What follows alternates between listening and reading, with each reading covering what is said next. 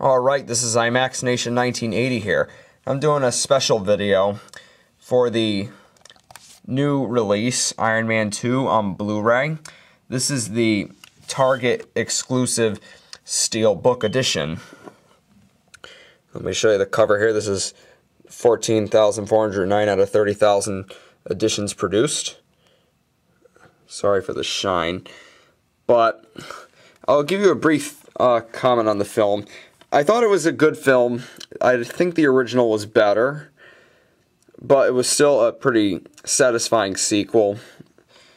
And I liked a lot of other things in it. I didn't think it was a terrible sequel at all. I actually thought it was worthy of the original. Now, here's an insert. This is basically the code for the digital copy, and this is also the cover of the standard edition Blu-ray if you're getting the Blu-ray DVD digital copy combo pack. And of course inside is the Hall of Armor.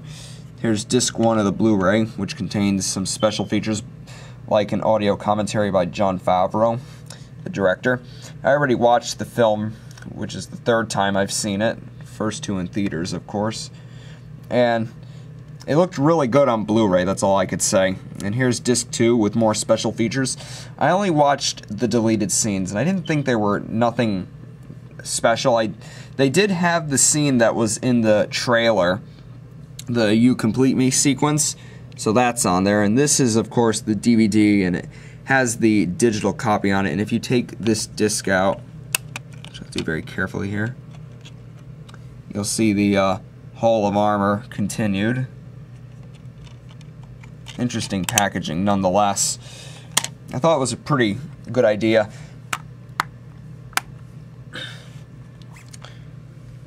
And it cost around $33 for me at Target, of course.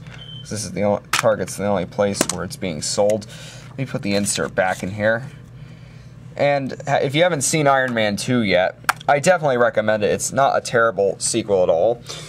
It's not one of those sequels that really suffers it doesn't really suffer the curse. It's pretty good. It's not as good as the original in my opinion, but it comes kind of close. I mean, I thought the ending was a bit rushed, and I thought the writing could have been a bit better, but I definitely recommend it if you haven't seen it yet. And this steelbook, in my opinion, is the way to go.